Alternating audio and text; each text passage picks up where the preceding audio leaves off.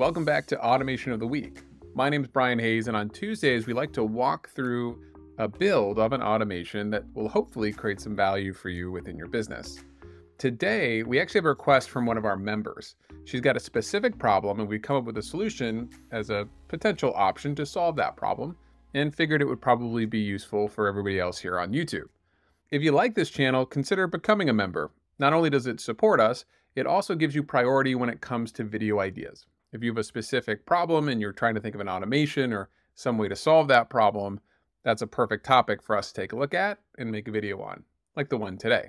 Here's the situation. We've got a company that has a lot of opportunities that are open, and they might not even quote that opportunity for many, many months. In between them creating that opportunity and eventually quoting it, prices are changing. So within Salesforce, they're changing price book entries to reflect that new updated pricing. But what this causes is new pricing is not going to be reflected in those existing opportunities. Just because the list price has changed does not mean the sales price on the opportunity product within that deal is going to change. And this could potentially lead to salespeople overcharging their prospects, which is what we want to avoid. Let me show you an example, and then we'll talk about the possible solutions that we could build to solve this problem. So here we are within an opportunity in Salesforce. We've got this line item here, this opportunity product record for a diesel generator. And you can see that the list price is $100,000 and the sales price by default is going to equal that list price unless the salesperson chooses to change it. But what's happening is the company is changing the list price in between that opportunity being created and when that quote is eventually generated. So if we do that, if we come over here to our product record and we change the price, let's say it went from $100,000 to $50,000, and then we can click back to that opportunity. You can see here that list price has been updated, but the sales price is what it was before. It was $100,000. Now this is normal behavior, and this typically makes sense. If you communicate a price to a customer, you don't want an update to the product records or the price book entry records to change that price within your opportunity. That could get very confusing and you could have a really upset customer. But in this case, what happens if that price is going down? We at least want to notify the salesperson that there's been a change in the list price for one of the products included on their opportunity to give the salesperson the option to change that price as they see fit. One option is to just update the sales price for the salesperson. But I don't think that's a great idea because it's possible that they had communicated with their prospect via email or over the phone in some sort of informal way before they generated a quote. And we certainly don't want to pull the rug out from underneath them without notifying them that the price is going to change. So another solution is that we come up with a way to notify the salesperson when they're looking at this opportunity that pricing has changed. So whenever they come back around to eventually generate that quote, they can then learn and see that pricing has changed, and they can make the decision whether or not they want to update it on their opportunity. So here's what we can do. We can create a screen flow and put it on the opportunity record. We can put it somewhere here. We can have the screen flow only show up if an opportunity product sales price and list price do not match. We can even be more specific. Maybe we're not concerned with discounts. Maybe we only want this to show up if the list price and the sales price don't match because the sales price is more than the list price. If that's what we're worried about, on the opportunity record here, we could have a screen flow show up that only shows up if the list price and sales price don't match. And then in that screen flow, we could list out the products where this is the case, where that price may have changed since the salesperson last looked at it. That would then give the salesperson the ability to review those opportunity products right in our flow. And we can even go a step further and give them the option to select and update the opportunity products if they want those prices to be updated to reflect the current list pricing. This is ultimately going to do two things for us. It's going to notify the salesperson, hey, a price has changed here, you might want to take a look at it, and it's going to save them time. So if they do want to update their opportunity products to reflect current pricing, just a couple clicks and we're good to go. Okay, so before we even build that flow, we're going to need some way to control when that flow gets displayed on our opportunity record. Now, I think we can do this by creating a formula field on the opportunity product that compares list price to sales price. And we'll say, if list price and sales price do not match, then check a box. And then what we can do is create a roll-up summary field on the opportunity record to see if there's any products that have that box checked. And that in turn will check a box on the opportunity record, thereby allowing us to look at that field to display or hide our screen flow if there's a line item on the deal where the list price and the sales price don't match. So let's go ahead and build that out, and then we'll create the flow. So first thing here, let's go to the opportunity product and then click on Edit Object in the upper right-hand corner. Click on Fields and Relationships and create a new field. This is going to be a formula field, and we'll make this a checkbox, and we'll say list and sales price do not match. Click Next. Go ahead and click on Advanced Formula Builder here, then click Insert Field. So from here, we could insert the sales price, and then we can come back and hit Insert again to add our list price. In between these two merge fields here, insert an operator for does not equal. Okay, so now if those two prices don't equal, it's going to return the value of true, which means it's going to check our box. Click check syntax. That looks pretty good. Treat blank fields as blank, then click Next, Next again, and save. You don't have to have this on the layout. I'm going to include it on the layout for now, just so we can troubleshoot it and make sure it's working properly. But typically, I think I would hide it. So right here, you can see that list and sales price do not match for our generator item. If we go back to our opportunity and look at our service level agreement, where the list and the sales price do match, we can see that that box is not checked. So that works. Let's go back up to our opportunity, click the gear in the upper right again, click Edit Object again, and now we're going to add a new field at the opportunity level. Click Fields and Relationships, click New, and this time choose Roll-Up Summary. For this field, I'm going to call it Line Items Price Mismatch. We don't have too many characters, so we don't want it to be too long. Then click Next. And our summarized object is going to be an opportunity product. And then we're just going to count. We're going to count how many line items have that checkbox. So for filter criteria, choose only records meeting certain conditions. And then here we can find our formula field. List and sales price do not match. So if that equals true, then we want it to be included in our roll-up summary. It's going to count how many line items we have where that sales and that list price don't match. Go ahead and click Next. Now, for this example, I'm just saying if they're not equal, we want that box to be checked. You might want this to only check the box if the sales price is higher than the list price, because maybe your salespeople regularly add discounts, so you expect list price and sales price are going to be different most of the time. If that's the case, then create a more strict formula on the opportunity product level so you're only showing this flow when you really want to.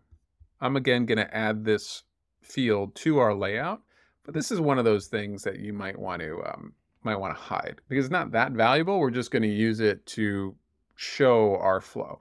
Okay, now let's create the flow. Come back to Home, bring up Flows here, create a new flow, and this is going to be a screen flow. Click Create. First thing we want to do is on the left-hand side, create a new resource that's a variable called record ID with a lowercase r and a capital I, and then choose text and make sure that this is available for input. We're going to pass the opportunities ID into this variable. The next thing we're going to do is get all of the line items that meet our criteria. So let's call this get line items with pricing mismatch. For our object here, go ahead and search for opportunity products. That's the API name for line items.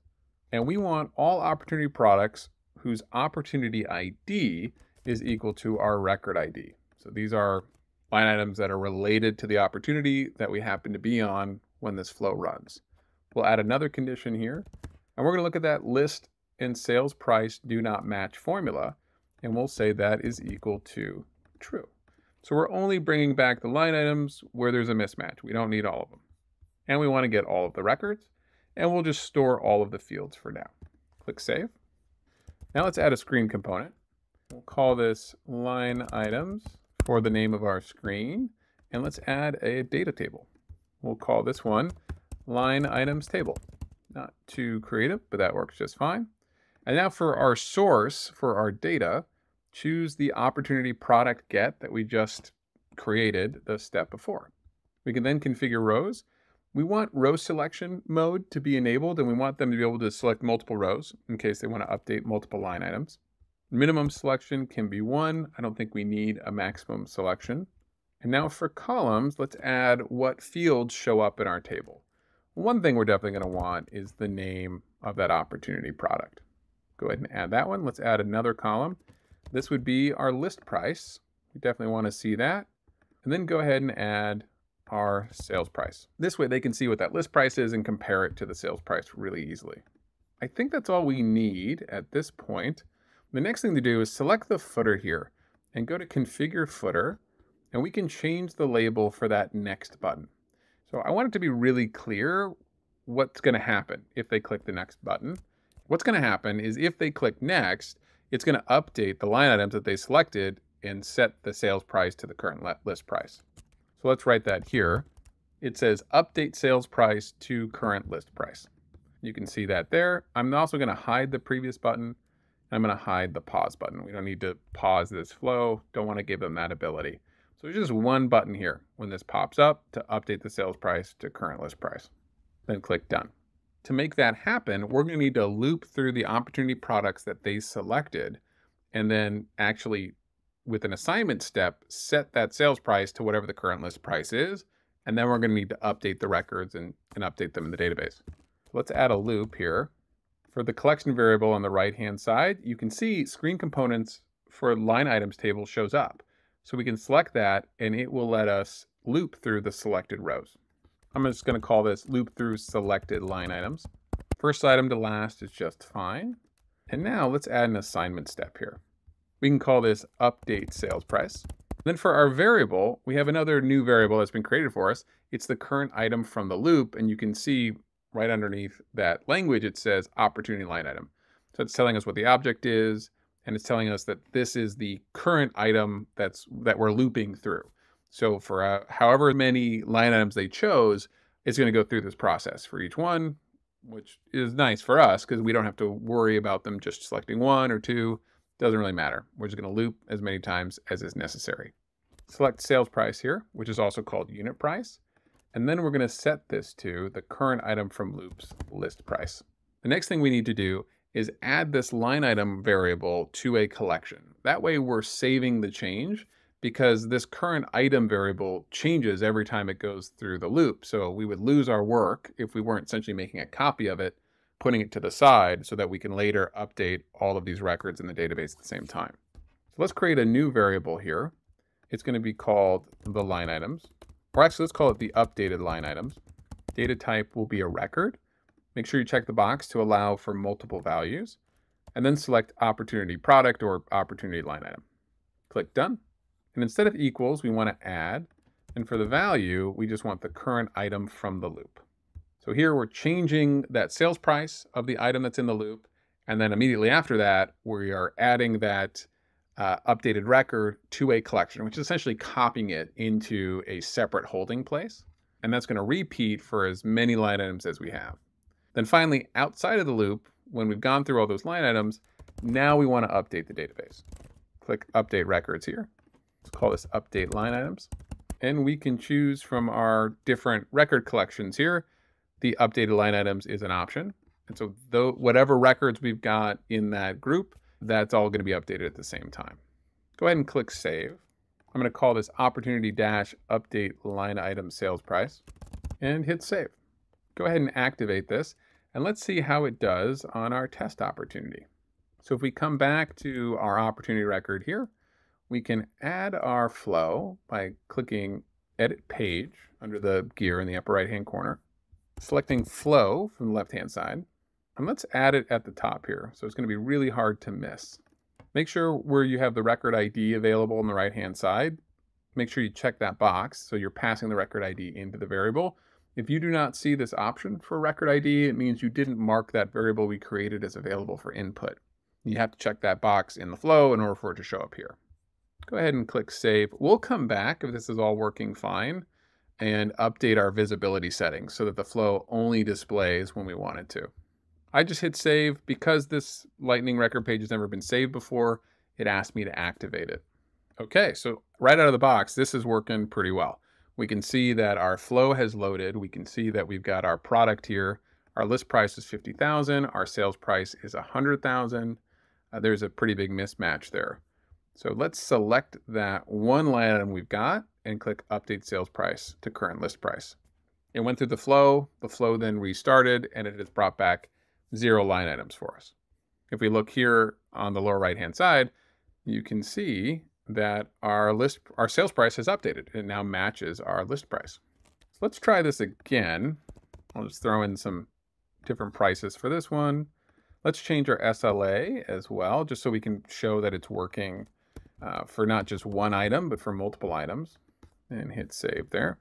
Now, if I click refresh, our flow shows up. Let's select both items this time and click Update Sales Price to Current List Price. There we go. Went through just fine again. Now let's add some visibility here. Click the gear in the upper right-hand corner, click Edit Page, select the flow component in the middle of our screen, and on the right-hand side where it says Set Component Visibility, let's add a filter.